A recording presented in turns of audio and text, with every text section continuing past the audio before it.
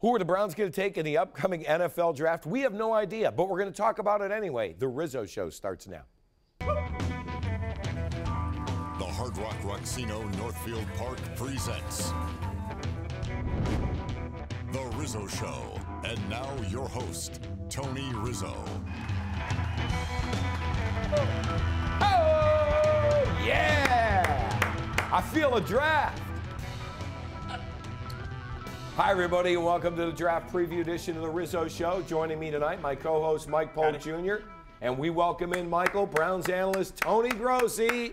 Tone, are we ready for Thursday night? It's our annual Super Bowl, right? And we play on Thursday night this year. Guys, when are we not going to say that? When are we not going to be able to say? After this year, this is the draft. When we get it right, I'm calling it now. Tone? I like that attitude. I feel a positive vibe. Did it sound with believable what's going what on? I was Yeah, saying? sure. That's good. From you, yes. I've been practicing it in a mirror. Tony, all kidding aside, though, there is some optimism this year. We've got an actual GM who's done this before and has had success, right? Right. And he's talked all this whole process about watching film and interviewing players and not running spreadsheets to find out who the best quarterback of this draft is. So I'm very encouraged about the meticulous process that he's gone through. Isn't it funny, though, the very fact that you just said that, the fact that we have to, we're like, we got a guy this year who's done this before, who has had some history picking players and stuff, so we think that might help. It reminds me of when they cleaned up Edgewater Beach, you know, and they were like, hey, did we really fix this place up? They're like, we started picking up the trash. That's how we turn this baby around. It's common sense, and I'm glad that they're finally following this path. All right, Tone and Mike, let's take a look at a couple of your mock drafts, Tony. This is the first one you posted back on March the 2nd. You have the Browns going with Sam Darnold and Minkah Fitzpatrick, who is a defensive back, right? Yep, from Alabama. But the Browns signed 4 defensive backs in free agency. Right, this was back in February. We were so young. It was before free agency, and that's why we do one every week since, because things change. And don't forget the Jets hadn't traded up to 3 yet, so you had the Colts taken. Now here's the 5.0. This is over a month and a half later, and you have switched it up because, you know, obviously the Jets are going to want a quarterback, but you still have the Browns taking Sam Darnold. There's a trend there, right? Darnold 1, Chubb 4, and now we're up to 8.0. With the final one to be 9.0, and that's going to be my official prediction Thursday. Tony, why Sam Darnold? Why do you think he's the pick? There are a lot of people that are mocking Josh Allen, the kid from Wyoming, rather than Darnold. Well, I think it could go either way at this point, to be honest with you, and maybe by Thursday I'll have a stronger conviction on one or the other. Right now, I've been penciling in Darnold. Very productive, accurate, big, mobile, good character guy. You can envision him as the face of the franchise. I don't find a lot of negatives. The only negative that people harp on, and it is a negative, is that he fumbled the ball a lot his last year. If the coaches and Dorsey believe that's very correctable, there's not much left to nitpick from Sam Darnold. This is a choice, though. This is what you think is going to happen. This isn't necessarily what you want to happen. What do you want to have happen?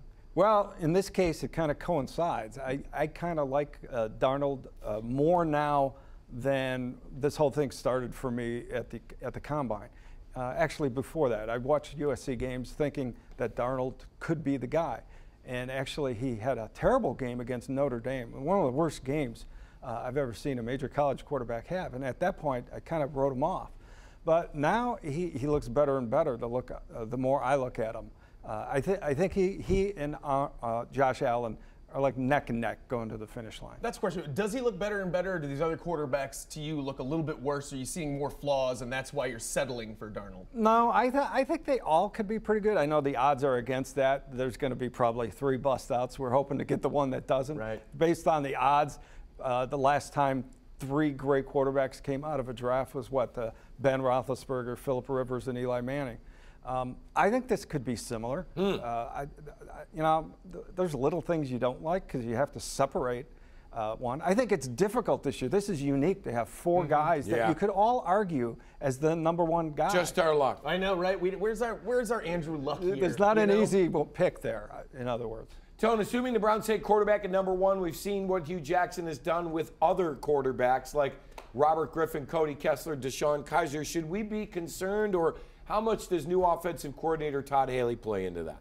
Well, I think he's going to play a big role in developing the next quarterback. But I think Dorsey is also going to be playing a big role. And I think that's why they've set up, they've shredded the quarterback room and rebuilt it. And I think it's key what they did. They brought in a guy named Tyrod Taylor who can play right away and they think can win right away. They're not going to force in their next quarterback. Then they brought in a guy named Drew Stanton, who's the veteran mentor that we always talk about, and they haven't really had here since McCown, and even before that, Gary Danielson to Bernie Kosar. So I think Dorsey, this is part of Dorsey's way of helping this quarterback coming in. So has Hugh Jackson officially lost his title as the quarterback whisperer?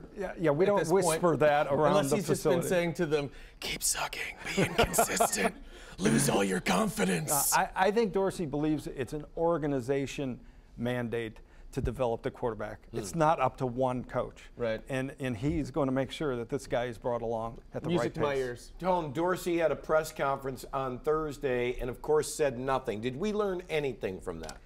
I think we learned, one thing I learned is without saying it, you know, he's not going to, as I mentioned, he's not going to rely on some $100,000 analytics study to pick his quarterback. He's talking about doing the work and watching the film and talking to the player and to getting to know the player and people around him. So it's like grassroots scouting. Like Mike said, doesn't that seem logical? Yeah, I mean, don't every team do it that way? Right. Well, not this team, the last 3 or 4 Baby quarterbacks. steps, folks, baby steps. Tone, it's going to be his pick, though, Dorsey, right? How much will he rely on Hugh and some of his assistants? Yeah, I think he's going to listen a lot to what they have to say. I don't think he's a dictator on this decision, but it will be his call because he's mandated with, he's charged with getting this franchise back on its feet, and to do that, it's getting the right quarterback. So he's not going to let anyone else pick his quarterback for him, but he's going to let him contribute to the discussion about it. Boy, you can see the connection those two are making right away. They look like fast friends already, don't they? Tone, what about Jimmy? Is Jimmy on it? Tony, there were rumors that Jimmy was asking around the league about Josh Allen. We saw him at the pro days with a notebook. How much is the owner playing into this? Well, he is the owner, and he's, you know, he's a fan of the team he owns, and he's got the access to be involved every step of the way. And let's hope on the night of the draft that, you know, he's outside making a call to Tennessee about other business and not making the call on the quarterback. I trust people. Yeah, right. Just send him on vacation. Can we just send him on vacation for a couple of weeks? I trust that Dorsey will not let that happen, as others have allowed that to happen. All right, do you believe John Dorsey right now, tonight, Tony, Sunday night, knows who he is going to be taking on Thursday? I do. That's one of the other things that I came across to me from that final press conference he had this week. I do think he knows who he likes.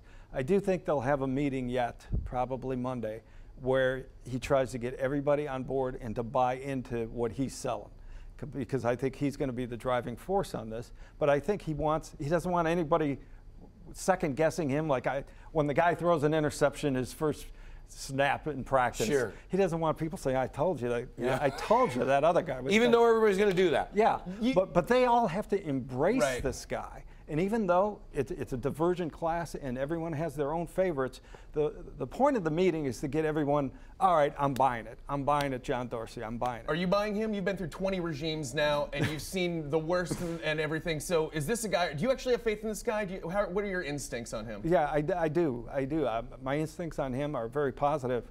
And that's why I'm very encouraged. I know we're all scarred. That's good to hear. We're deeply scarred that they're going to miss this. Scarred. Yeah, we're sheltered dogs. But I like, I know he doesn't say anything, and he comes across a little rough in press conference settings, but he's a true talent scout. Yep. Good. Yep, that's what we need. Well, it's going to be an exciting week, Michael. Coming up, will the Browns take it number 4, or will they trade down? We'll give up some choice.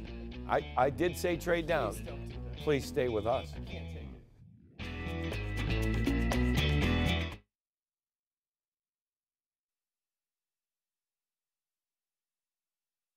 With the first pick in the 2017 NFL Draft, the Cleveland Browns select Myles Garrett, defensive end, Texas A&M.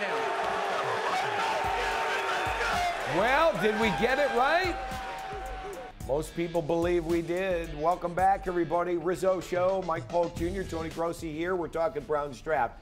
Tone, what do you think of last year's #1 Myles Garrett? He missed, 5 games? But played in 11.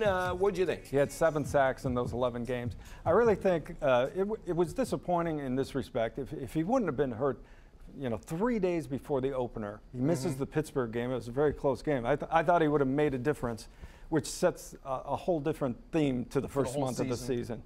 And then he admitted recently that high ankle sprain, which cost him the first 4 games, really cost him at the end too, because he didn't have the endurance, because he couldn't keep running. Remember in training camp, he used to do gassers at the end of practice, and he couldn't do that the rest of the year. And so he was disappointed in his season. And he had 7 sacks in 11 games. That's almost statue material for Cleveland. I'm a big fan of him as a player. I think he's going to be excellent. I think he's going to be a Pro Bowl player. Speaking of defense, might the Browns go defense, Tone, at #4? We had Minka Fitzpatrick on our show at ESPN Cleveland. Do you think he gets the call? He's a guy we had slotted early, but lately he's been moving down. Well, in terms of the Browns, in free agency, they added 4 defensive backs, and that's lessened the priority there. And I think now, if they had their choice, it would be another pass rusher, Bradley Chubb. But I think there's a chance it could come, circle back to Fitzpatrick if Chubb is not on the board at #4. Because he does so many different things. You'll find a spot for him, or he'll find a spot in your defense. And that wouldn't disappoint you if they grab him? No. I mean, he's another high-character guy who was the only freshman to play immediately for Nick Saban in the defensive backfield, so he's qualified. What about Saquon Barkley, Tone? Explain to everybody why you don't think the Browns would take Barkley. Yeah, I've been saying that for a while now, and they're the only team that has a chance of passing on this guy, not once but twice in the first 4 picks, and I think it can happen. Oh, I know. The problem, not the problem, but the reasoning would be never has John Dorsey been with a team that's taken a running back that high, none higher really than a low second rounder. This also happens to be a pretty decent year for running backs after the best. Barkley's definitely the best. And Dorsey's history, he believes in a running back by committee approach where you don't have that one meal ticket that you're relying on and focus everything around. So if you're looking for the final piece of that committee, you're not going to expend a 4th pick in the draft on him. But if you want to ensure that kid's success, have us pass him up twice in the first round. God, you think just like automatic? That guy will go to the Hall of Fame. The minute we said pass him up twice, right? What about, we did that with Clay Matthews Jr., by the way. Actually, I thought we passed him up 3 times. What about Bradley Chubb? You mentioned Chubb, Tone. We love him.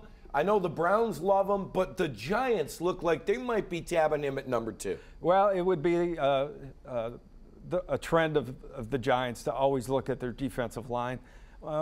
They have to also look at quarterback at #2, and I think what the Browns do at #1, the quarterback they take, could affect what the Giants do at 2. Most people in New York, at least, feel that the Giants would only take Sam Darnold at quarterback. So if the Browns choose someone other than him, they could set themselves up possibly to take Chubb at 4. I don't think that's the strategy, that's a bad strategy. That's the consequence of that happening. I think Chubb would be the ideal pick for the Browns at #4, and I think they believe that too. I agree with that, and that'd be exciting. I think that, him and Myles Garrett there together. But what do you not want? I'll tell you what I don't want. Do not trade down. Tone. Use the picks. Tone, at 4, it's in play, isn't it, trading down? It is. So the question is, if the Giants take Chubb, and the Browns are looking at Barkley, who I don't believe they would take, and others, what do they do? Do they reach for Fitzpatrick or Denzel Ward of Ohio State, the cornerback? I think they would be listening to trades at that point. It doesn't mean they would. They'd still have to be bowled over and maybe take Ward or Fitzpatrick lower. What would it have to be for you? What kind of a trade? How far down in the first round would you be willing to go? Yeah, ideally you wouldn't slip to more than 6. Now the Colts have dropped back to 6. They don't want to go up to 4 because they've gone from 3 to 6. If Buffalo could go up to 6 as a stepping stone to the Browns pick at 4, I think going from 4 to 6 would be easily done for the Browns. They'd still get the player they want if Chubb is gone. Whatever happens, you're going to watch it right here on Fox 8, the best place to watch the draft. Michael and I will actually be part of our pre-draft coverage. Yeah, we got some shenanigans going on beginning at 7 o'clock right here on Fox 8 coming up Thursday and Friday. To be honest, Tone, I think we've been talking draft since October, since the Browns were halftime of the since we were 0-5 or 0-6. So. Yep. I'm sick of it, and I want it to be over. We all Coming do. up, Mike Polk in a time machine. We're firing it back up, folks. You have to see it to believe it. Stay with us. Welcome back to the Rizzo Show, everybody. Well, it is time. Michael, you are going to go back in time for us tonight. I sure am. This is a tradition that we have going now. This will be our 3rd year, and one day this is going to stop being relevant. Take a look. Mike Polk invented a time machine with some stuff he found around his garage. But he doesn't use the time machine to help mankind by stopping wars or preventing disasters. The only thing he ever does is go back in time to stop the Cleveland Browns from making bad draft picks. So then we're all agreed we're going to use our first pick on Courtney Brown, right? Agreed. Absolutely. Yeah. Okay. No! Don't draft Courtney Brown. He'll always be injured. Draft LeVar Arrington. I'm from the future. Who the hell was that? I don't know, but that time-traveling wizard made sense. Maybe we should rethink this. He could be a lottery millionaire, or he could save that girl who fell down a well. But the only thing he does with his time machine is help the Browns make respectable picks. So it's settled then. Gerard Warren it is. Absolutely. Yep. No! Don't draft Gerard Warren. He'll never live up to expectations. Draft Drew Brees. Wait, how are you doing this? No time to explain. I'm from the future. Well, he was right last time. Yeah, it's true. That's true. He's squandering his power as a lord over time because he wants his team to make good decisions.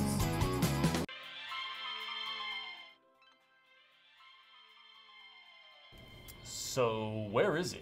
It's usually when he shows up. Yeah. Yep. Draft day. Yeah. I have no idea who to take this year. No, we didn't even send any scouts out. No. I haven't watched football at all this year. No. Hey! Whoa! Oh, stop! Don't just tell us who to draft. Tell us about the future. There's so much we can learn from you. Please use this miracle more wisely. Don't draft Brian Rubisky. He sucks. Come on! No! No Brian Rubisky. Nope. He's a time-traveling draft advisor. If only. If only. If right? only. Right? You know? The Who- technology's almost Let's look there. ahead. Who are you going to tell me not to draft this year? Hard to tell. Whoever we pick, probably. Hey, Elon Musk, get on that time machine. We need that thing. When we return, we will open up the Rizzy Vault. But before we go, let's see what's happening at the Roxino this week. Hey there, rock stars. I'm Hannah, and this is What's Up with the Roxino. Blame it on the rain with our $150,000 Make It Rain Mania at the Hard Rock Roxino Northfield Park. Every Saturday, you could win your share of $150,000 during our hourly drawings from 3 to 7 p.m. 25 winners will win $1,000 in free play or $15,000 in cash. Earn entries daily, plus earn 2 times the entries if you're a Hall of Fame member and 3 times the entries if you're a legend. Treat yourself to an amazing 4-course meal special in Kozar's wood-fired grill without breaking the bank every Sunday through Thursday, and delight in the Kozar's Happy Hour each Sunday through Thursday from 3 to 6 p.m., featuring delicious bites from the exclusive Happy Hour menu. Don't miss the hilarious Dane Cook when he takes the Roxino stage on Friday, May 11th. First show sold out in record time, so we added a second show at 10:30 p.m. Tickets on sale now at the Roxino box office or Ticketmaster.com. Find your rhythm at the Hard Rock Roxino Northfield Park. Vegas experience, Ohio address. Don't forget, stay tuned to our friends Big Chuck and Little John. They are coming up next. Time to open up the Rizzy Vault. I've got the best draft pick we've ever made in the history of Cleveland right here. Remember this? With the first pick in the 2003 NBA Draft, the Cleveland Cavaliers select LeBron James. Look at how young LeBron looks. How great was that night? That was one of my favorite nights ever. I was there in New York that night working for Fox 8 News. Tony, do you think LeBron could have played pro football if he didn't play basketball? Oh, gosh, yeah. He'd have been a tight end or an unstoppable receiver. It's just a matter, though, could he take the hits and could he put up with them? That's something. I know he gets slapped around in the NBA wars. You're accusing him of flopping in the NFL. He complain about it. He definitely complain. Tone, thanks for being here with us. We always appreciate it. Michael, quick plug. Tuesday night. Pickwick and Frolic. Come and check us out sometime. We're doing a show there. Pickwick and Frolic every Tuesday. Tone, everybody cross your fingers, kids. We got this, people. Draft night is coming. Thank you. Good night. Good to be alive. It Good night, starts now. everybody.